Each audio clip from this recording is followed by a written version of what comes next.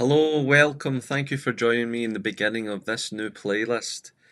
I am doing this personally for myself. I want to do it with many people on the channel as we keep growing in this faith-based channel, preparing ourselves for the imminent triumph of the Immaculate Heart.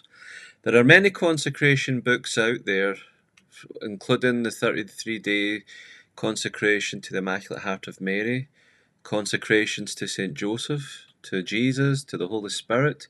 And the one I've decided I felt in the last couple of weeks coming more and more to mind is why not do the 33 days to greater glory?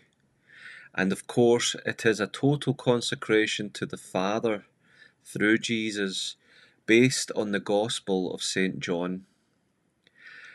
Each day for the next 33 days, we will do a little meditation based on a certain scripture passage of St. John's Gospel, followed by the author giving us his own words, and then finishing with a little snippet of prayer. I just want to introduce this to you as something that I have done myself a few years ago, at a time where I wasn't best practicing my faith after leaving seminary, believe it or not, taking a downward spiral spiritually, mentally, even physically, to the point I wasn't looking after myself in any way, shape or form. And amidst a few years of anxiety, depression and everything else, I don't know why I decided to do this consecration, is because I was becoming more alien to the Lord. And that's a topic for another day. Perhaps I'll share my testimony with you in full. And many things along the way it's helped get me back on the right path. So I know what it's like to be with the Lord. I know what it's like to be without Him. I know what it's like to be back with Him. And I choose to be with Him always. But when I did this consecration a couple of years ago or so, it led up towards Christmas again when I decided to do it. And I have to say, amidst all the badness and the depression, anxiety and everything else going on inside, the way I could describe what it felt like at the very last day of doing this consecration was such a sense of an internal peace that was so gentle, so uninvasive, that if I didn't recognise it in a moment that I did in church, I would have missed it. It was so gentle. And that to me was getting to a depth that I've never experienced before. And that peace was something deeper and deeper, to the point where I knew it was God the Father Himself. It was the slightest little touch.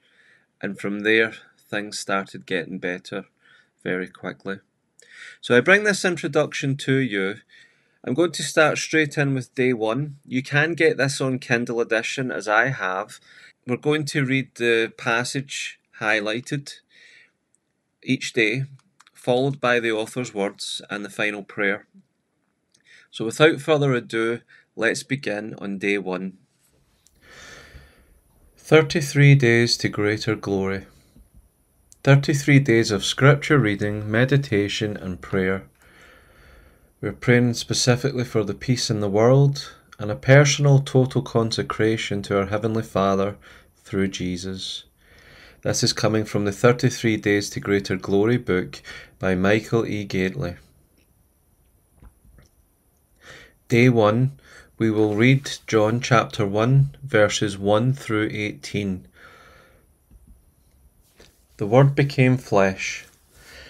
In the beginning was the Word, and the Word was with God, and the Word was God. He was in the beginning with God. All things came into being through Him, and without Him not one thing came into being. What has come into being, in Him was life, and the life was the light of all people. The light shines in the darkness, and the darkness did not overcome it. There was a man sent from God, whose name was John. He came as a witness to testify to the light, so that all might believe through him. He himself was not the light, but he came to testify to the light. The true light, which enlightens everyone, was coming into the world.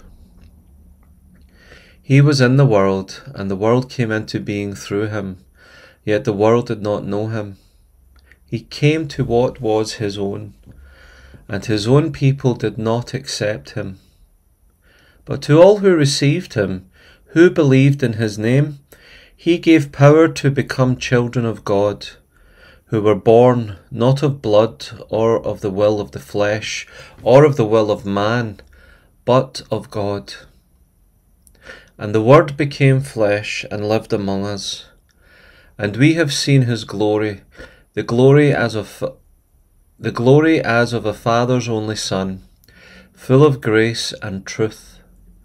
John testified to him and cried out, "This was he of whom I said, 'He who comes after me ranks ahead of me, because he was before me.'" From his fullness we have all received grace upon grace. The law indeed was given through Moses. Grace and truth came through Jesus Christ. No one has ever seen God. It is God, the only Son, who is close to the Father's heart, who has made him known.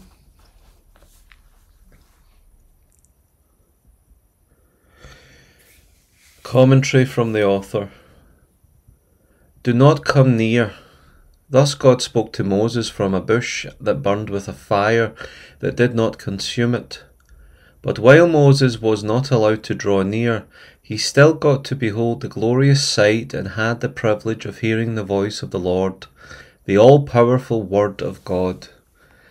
And what did that Word reveal? It revealed God's compassion and mercy, for God said, "I have seen the affliction of my people, and have heard their cry. I know their sufferings, and I have come down to deliver them." And the Word also revealed that name of God, I am who am. That divine name, full of power and life, like the burning bush, is aflame with existence without needing any fuel from which to draw its power. For God himself is. God himself is existence. God himself is power and life, the source of all life and all that is.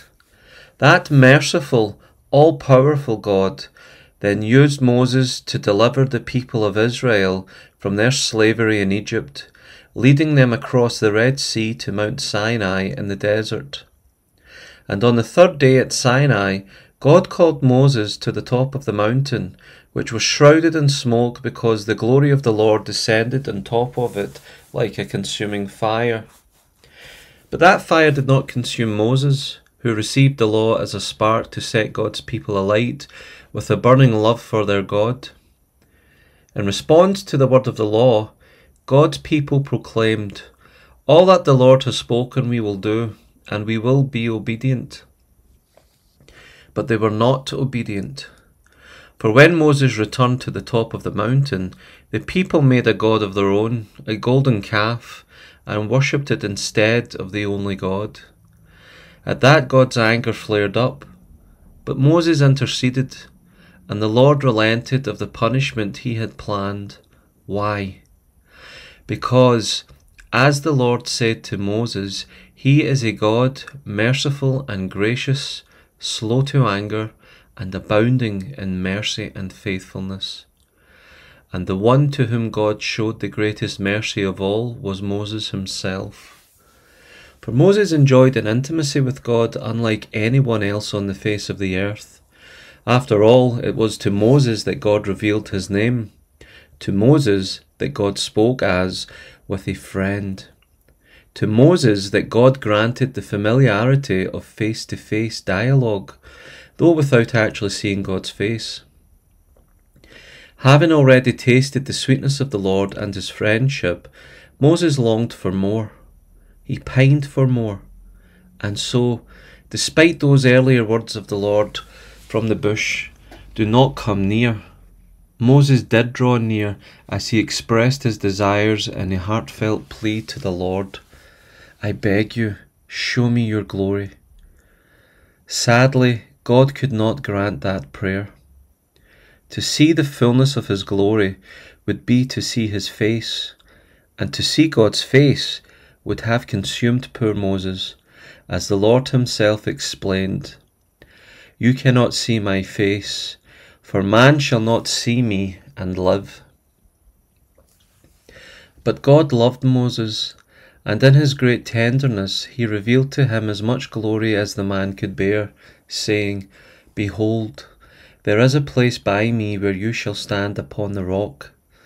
And while my glory passes by, I will put you in a cleft of the rock, and I will cover you with my hand until I have passed by. Then I will take away my hand, and you shall see my back, but my face shall not be seen. The Lord's back. That was the most glory ever revealed to man up to that point.